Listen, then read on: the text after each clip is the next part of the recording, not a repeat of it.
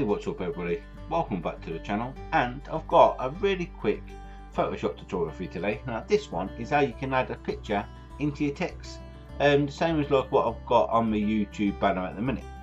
It's really quick, really simple. So what we're going to need to do first is obviously you're going to need the background. Okay, so what we're going to do, you go to File, when you're in File, go to New. Now at the moment it's in default Photoshop, so if you go down to Custom, and in Custom change centimeters to pixels, that's the most important thing.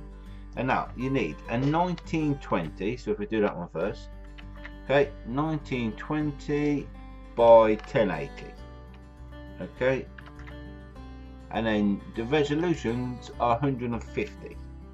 Okay, so once you've got 150 resolutions, 1920 by 1080, click OK, and now you've got your screen up and stuff. Absolutely fantastic. So now what you're going to also need to do is go to your text tool, so just click on the little T, okay, click anywhere on your page, and now you can write whatever you want to. So let's do gaming, there we go, and click the little tick. Now go to your move icon up here, okay, and you need to get this back down. Now obviously as you can see, is a little bit too big for the actual page, so if you hold the Alt key down, okay, you can then manipulate this if it's going to work, there you go, into whatever one you want. Okay, and once you've got it back to size, hold the Shift key, and now the Shift key is a little bit more of a delicate operation, and it allows you to manipulate it kind of like a little bit better. Okay, so once you've done that and you're happy with where it's got to be, so let's just see, that looks about level to me. So once you've done that, you've leveled it all off using your Alt and your Shift key and stuff. Obviously make sure your writing's in black as well. You probably can use other colours, but black I find a lot more easier and stuff. It adds a nice little kind of like background to the text. So now what I'm going to do is, I'm going to go and grab a picture, bring it into Photoshop, and then I'll show you the next bit. Well then everybody, here we go, we've got the picture in. Now this one is obviously the new Supergirl, and also the new Superman and stuff, which is on what is it, the American TV and stuff. Absolutely fantastic Supergirl is, and the new Superman, he don't look too bad. But anyway, besides that, let's press the tick and allow this one in. Now what you've got to do is bring your picture down so it's just on top of the actual text. Okay, that's the most important bit to start off with, so it just covers up the text. Okay, like so. Hang on, there's a little bit was ain't on it. There we go.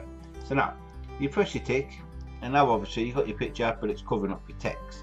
So what you do is you make sure you're on your picture layer. Okay, that's important. Make sure your picture layer is highlighted. Now once it is, right click.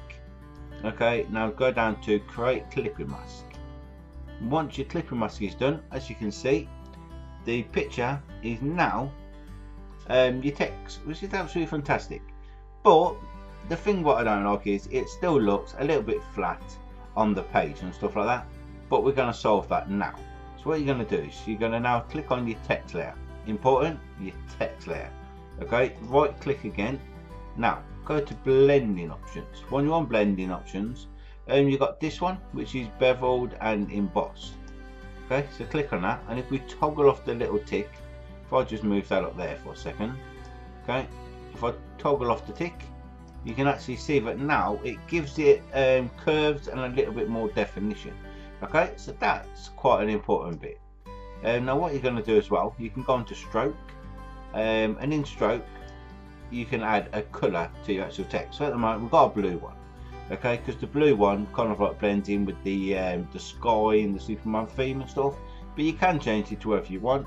You can do it inside, you can also change it to the outside of it, okay, we still don't look too bad.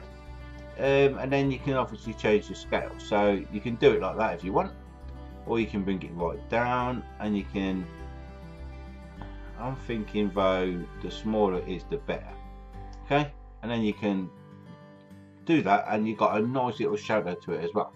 Okay, you can also do an inner shadow, and as you can see, What the inner shadow does is adds a little bit more definition. You can add your inner glow, which does the same as well. So now the picture is beginning to like stick out the text a little bit. It looks pretty cool. And then you can also add a little bit of outer glow. If we just click on that for a second, okay, you can do like softer, add noise. Okay, you can do an absolutely load of stuff with it. And then you can also do a drop shadow as well. Okay, so if we just press OK on that for a minute, that is pretty much it all sorted. You've now got your picture behind your text and stuff. You've added a border to the actual text. You've given it a little bit more definition and making the letters look a little bit more rounder and a little bit more nicer. Hopefully though, you have found as well this tutorial useful. If you did, why not comment down below and let us know. Also hit the little subscription button and hit the little bar next to it, get notified of any future videos. And as always everyone, till next video, keep safe and I will see you all soon. Goodbye.